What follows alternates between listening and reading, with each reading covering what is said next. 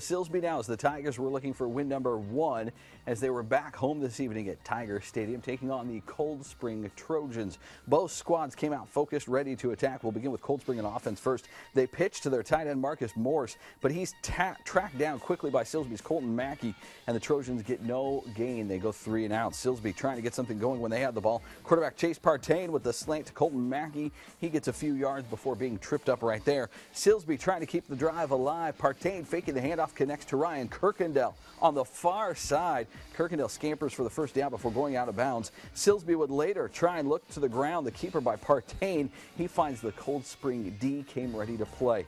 Tigers drive would stall. Coldspring would be back on work on offense. Cooper with the carry here. He almost gets the first down. No score through the first quarter of play.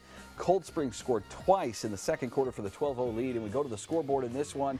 And Coldspring spoils things for the Tigers. 26-7 the final. Trojans take down Silsbee. Silsbee now 0-2 on the year.